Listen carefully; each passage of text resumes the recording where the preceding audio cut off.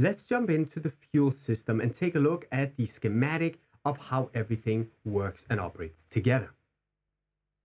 In the schematic I have right here, you're able to see the whole layout of the fuel system. I have only put up the main fuel lines together with the fuel pumps and the valves that operate from the 5 fuel tanks that I just mentioned. I will add to it the fuel line for the APU as well as the refueling and defueling lines in just a second. Let's keep it simple. In the A320, there are 2 fuel system options. The older and the newer version. The older version incorporates 6 electrically driven booster pumps located inside the center and inner wing tanks. Each wing tank has 2 fuel pumps, and 2 fuel pumps are installed, as you can see here, in the center tank. The right side of the fuel system delivers fuel to engine number 2, and the left side delivers to engine number 1. The pumps right here are not the same pumps as I mentioned in the presentation on the engines. I made it very clear on the engine presentation that those particular fuel pumps in the engine, the low and the high pressure pumps, are engine-driven pumps within the engine itself. These fuel pumps are electrically driven, and they're driven by AC power and allow fuel to be pushed to the engine with positive pressure to prevent cavitation. Each booster pump right here can be controlled by the overhead panel, but do operate automatically in normal operation. The fuel pumps right here are on continuously unless they're turned off manually from the overhead panel. As you can see right here, the outer tanks do not incorporate any fuel pumps.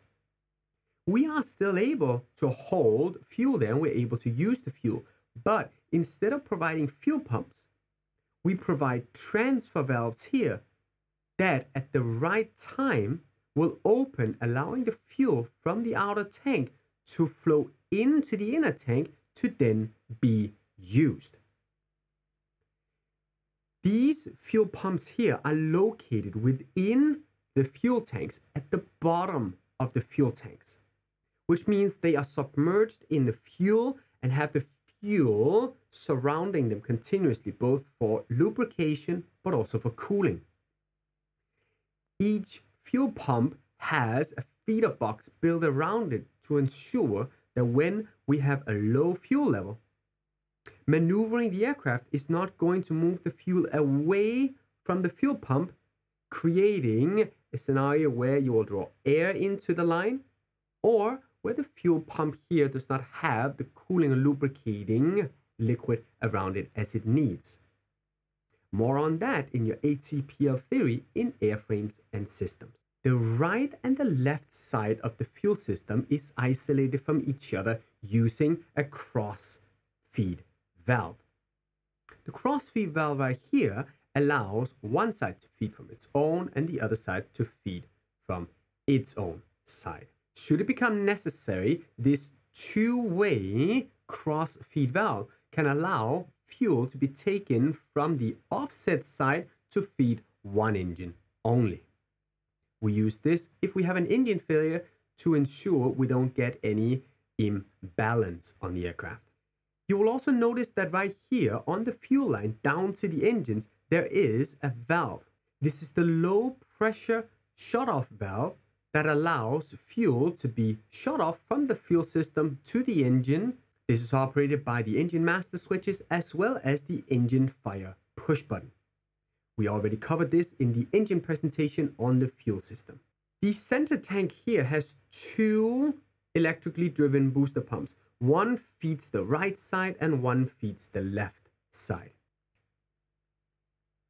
The APU connects to the left side of the fuel system. That means that when the APU is running, it is using fuel from the left side only.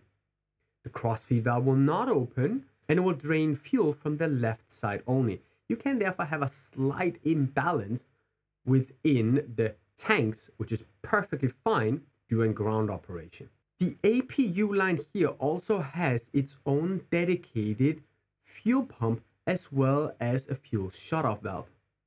The fuel shutoff valve is operated by the start switch on the APU panel overhead, as well as the fire push button for the APU in case of malfunction or fire.